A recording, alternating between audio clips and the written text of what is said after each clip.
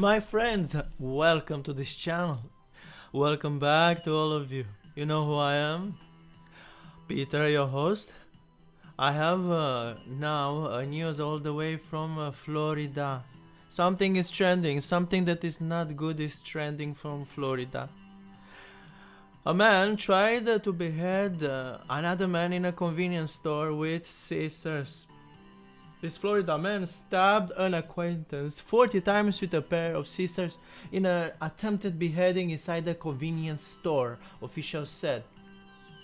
According to the Lee County Sheriff's Office, Edmund Clarke, 36, so that's the name of the perpetrator. Edmund Clarke, 36, entered the location with the son of an elderly man he serves as a caretaker for. Video of the Monday incident shows Clarke suddenly grabbing a pair of scissors he spotted inside the store and lunging at the victim as the bloody attack unfolds. Of course, on this channel we respect YouTube community standards, so you're gonna see, as you've seen already the video, I know you've seen it, because this material starts with the video.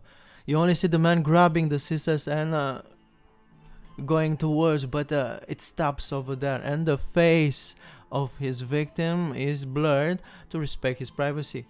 Deputies said that Clarke allegedly hacked away at the man in an attempt to behead him and grab other knives he found inside the store during the incident. Clarke's alleged assault lasted several minutes before cops arrived at the scene. The victim was rushed to a local hospital with severe wounds to his head, neck, and torso. According to an arrest report, Clarke had served as a caretaker for the victim's father for roughly a decade, 10 years. The two met at some point before the incident, and Clarke asked to go to the store to get something to eat. According to a witness, Clarke began experiencing hallucinations and ranted about being targeted by an unknown enemy before launching the assault. Clarke attempted to behead the victim. He was arrested at the scene and hit with attempted murder raps. The sheriff, Carmine Marceno, said, "This disgusting crime will not be tolerated in Lee County. I am proud of the quick response of our deputies that helped save the victim's life and the hard work of my detectives to take Clarke off the street." Yes, I'm not surprised. We live in this world which is crazy. And we have two big problems. Lack of God. There is no God. Sadly, people, they do not pay attention to God. And if there is no God in our lives, then there is madness and craziness. And the other problem is a mental breakdown, mental health crisis.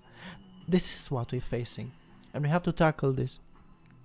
Politicians, they're not interested in the truth. They create false narratives, they create false problems just to justify their irrelevance. But and their relevance in the same time. But in reality, the problems that we face is these two. There are these two: lack of God and lack of mental health. Thank you very much, my friends, for visiting my channel. God bless you, and all the best. Don't forget to subscribe to help this channel grow so I can outreach many more people. I love you all, and take care.